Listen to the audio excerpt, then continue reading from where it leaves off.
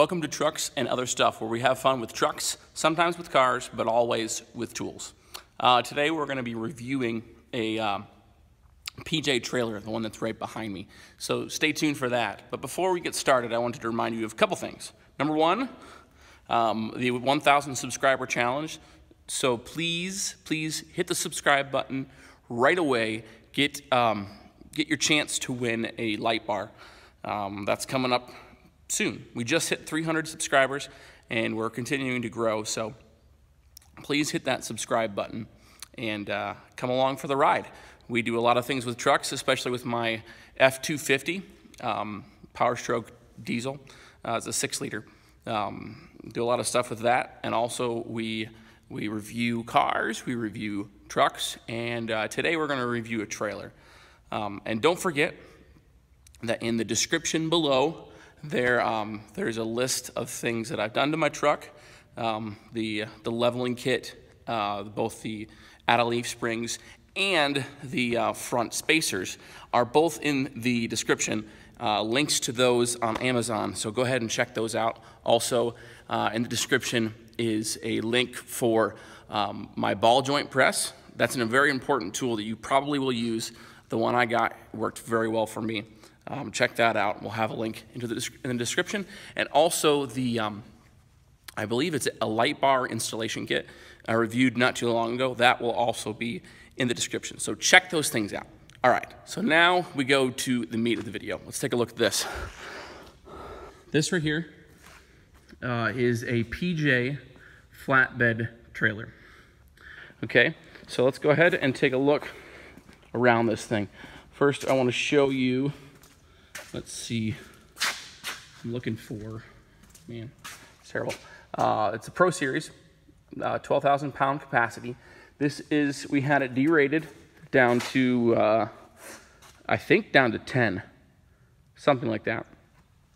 It does have, as you see here, it does have Dexter axles, so only the best. PJ is known for good quality.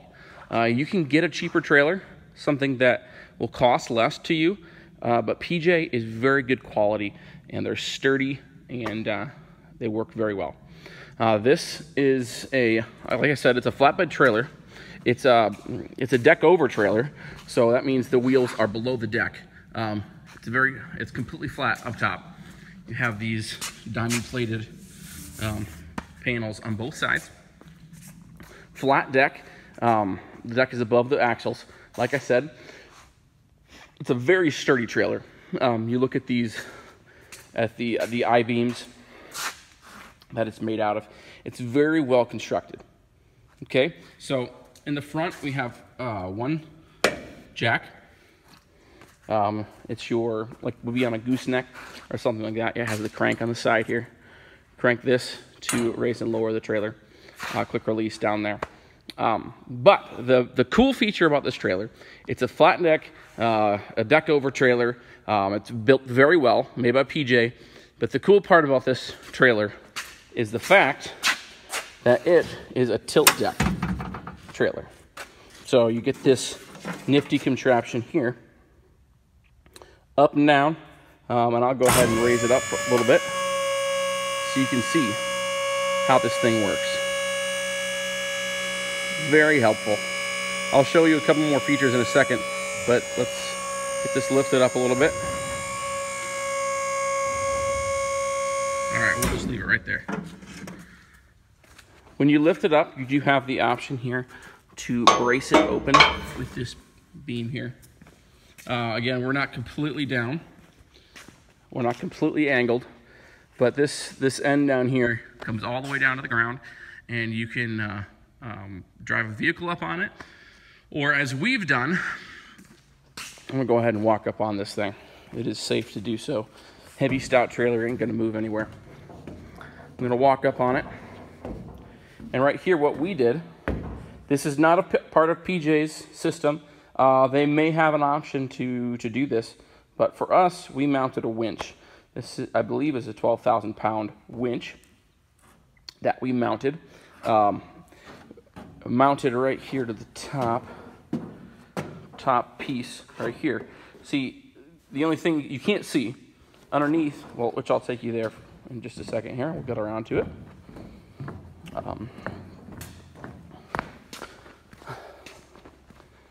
Treated lumber there on the flat deck. Don't forget about that. A couple things that we've done to this trailer, modifications. Okay, so like I said, it is a tilt deck, sturdy built PJ. I forget the length. I need to figure out that length, but should say around here somewhere. Oh well. Anyway, the things that we've done to it. So like I said, we have this winch here.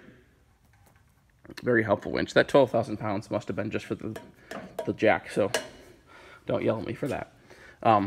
We have, as you can see here, you can see where we welded it. I painted over this. But on the back side, we have some gussets to support the winch up there. So it's not just bolted to that one piece. We did some more modifications under there to sturdy it up. Also, we added this toolbox. Now this is an option, but it's an expensive one. And we chose to mount it ourselves because we have the tools and the ability to. So that's what is done here. Mounted this toolbox. It is meant to hold all your straps and stuff like that. So it's a nifty little box there. That is the toolbox. Those are the additions that we made to this trailer. Let's see. Oh, here we go. No, I'm looking for the little spec sheet, and I don't know why I didn't scope this out beforehand, but it tells you all the GVW information and stuff like that. Gotta find that. Here, hold on a second. All right, guys, I found the little piece of paper on the trailer that tells you exactly what it's rated. We have this trailer rated for 9,990 pounds. So just under 10,000 pounds. That is so that we do not have to have a Class A CDL. So that is why that's important. Because we don't have CDLs and we still want to be able to pull this behind our 3,500 single rear wheel truck that we have. So that is the spec sheet. Let's get a little closer here, see if I can be steady. So that's what that is. All right, gotta get back up. Okay. Again, this is the trailer. So let's see, what's the word I want? We're doing a review. I just showed you a bunch of the features and stuff like that. But what is the general feel? What is, I guess you would say, the subjective nature of this trailer rather than the objective. We talked about the objective. It's very well put together. I mean, you can see that I-beam, but stuff like this right here. A lot of trailers just have this piece, and then there's just a gap to the next one. This has this circle gusset in between. And that, when you attach your straps to that, that's not going to bend. We have a gooseneck trailer without those, and these are warped in. So like I said, it's a very well-built trailer. And like also, getting back to the subjective nature, this trailer is a very good trailer, and I would recommend it to anybody who's looking for a flatbed, very stout, can hold a lot of weight, but doesn't want to go gooseneck. Doesn't want to go that route. This is a good option. They would not derate a gooseneck for this application. They would just do it for this. So, like I said, PJ is a great manufacturer. The only problem we have with this, and it's negated by the customer service, but one of the pistons, hydraulic cylinders here, this one right here has leaked, and we already have the new one. They sent us a new one for free under warranty. So like I said, it was wrong, it was busted from the factory, but they sent us one good customer service. That was very impressive to me. So, subjective nature, thumbs up. This is a great trailer.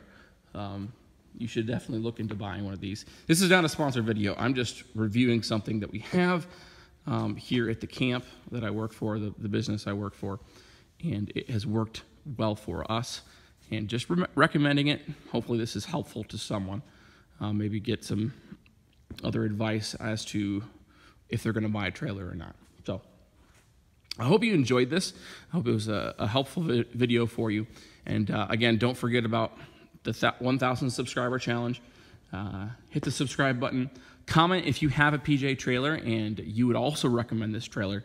That's really helpful. Any experience you have, maybe with customer service or something breaking, just give your experience on PJ trailers. You also can put in the comments what your favorite trailer is. That's completely fine. But again, hit the like button, comment, subscribe, and have a wonderful day.